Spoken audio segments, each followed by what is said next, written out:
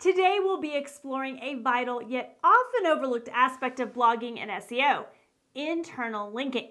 And if you're wondering why it's worth your time to understand and implement internal linking strategies, well, I am here to demystify this topic and show you the benefits that are just a hyperlink away.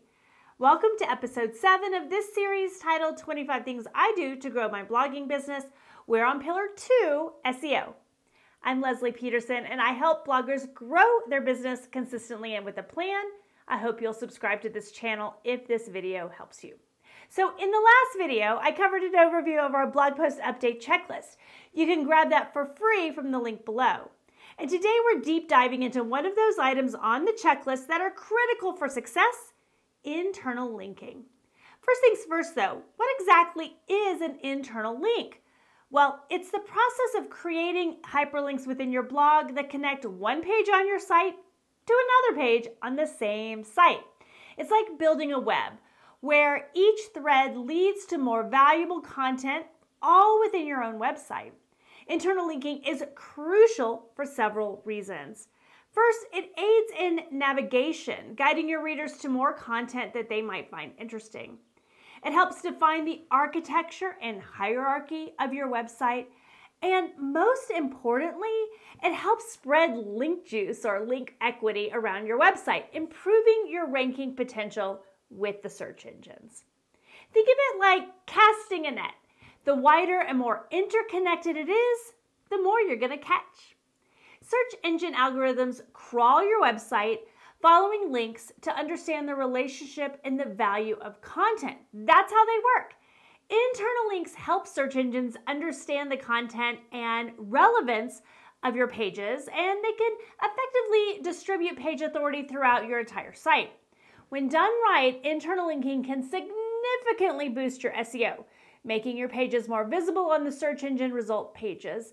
It's like giving search engines a roadmap of your site, showing them the most important stops along the way. But SEO isn't the only reason to use internal linking. It's also about enhancing the user experience.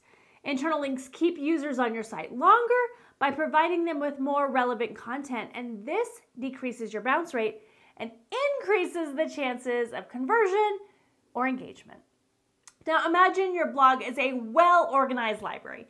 If a reader picks up a book, or in this case a blog post, and finds pointers to other related books they might be interested in, they're going to spend more time exploring. Well, that's exactly what good internal linking does. So how do you make the most out of your internal linking strategy? Well, here are a few best practices. Use natural, relevant anchor texts that give a clear idea of the linked page's content.